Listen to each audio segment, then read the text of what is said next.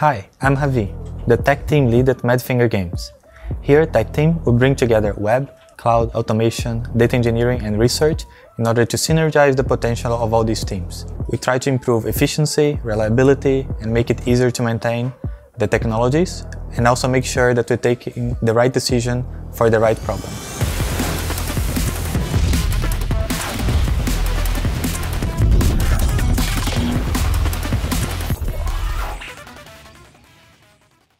I'm going to talk a bit about machine learning. Machine learning, as the name may suggest, there's machines and learning.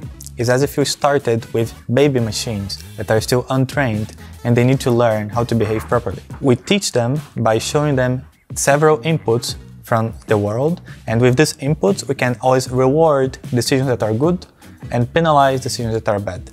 In the end, we have a trained algorithm that is behaving properly according to the decisions we need.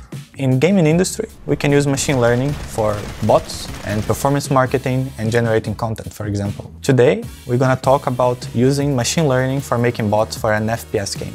How to train the bots to behave like human? Well, it's not very different from how we train humans to behave like humans. So, as babies, we learn how to behave by imitation a lot, also by exploration and the feedback we get from the environment. We can use the same approaches on bots, giving them demonstrations, imitation, making them explore and getting feedback from the environment. And actually they start out quite stupid before all the training, as you can see. It all starts by translating these actions into math. So after we do this work of translating the actions of the bots and behaviors into math, we are able to record a demonstration.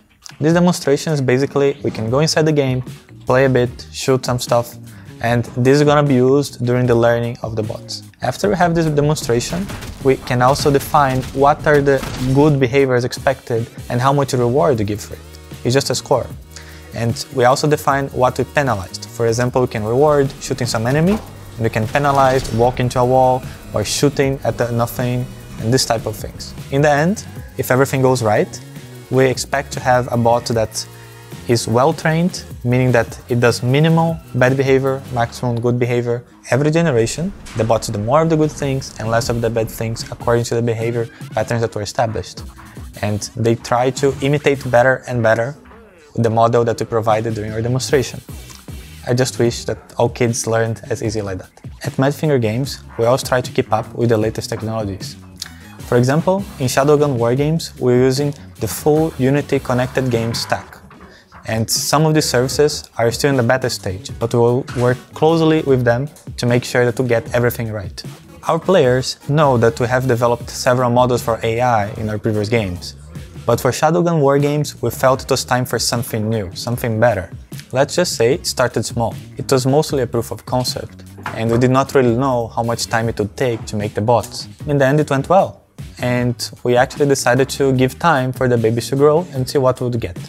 As a personal note, I had no idea how fun it could be to watch just a bunch of boxes walking around, shooting pink stuff lasers on each other. Like, it's really crazy. And now I even got favorites, you know. I marked some with different colors and I was just watching them.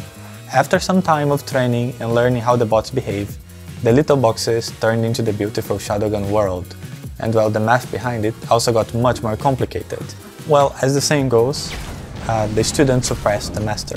So at some point, the bots, machine learning bots, got too good. And we could not beat them anymore. Even though they had the same stats as the human players, they could easily outplay us. Or maybe we're just too bad. I don't want to give you any spoilers. I just can tell you that we've been already testing with several players of different expertise, and all of them are really enjoying to play Shadowgun wargames. I hope you enjoyed this little trip to Machine Land. We have a lot of surprises coming up soon, and don't forget to come up and pre-register for Shadowgun wargames to play against the most lovable and best AI in mobile FPS.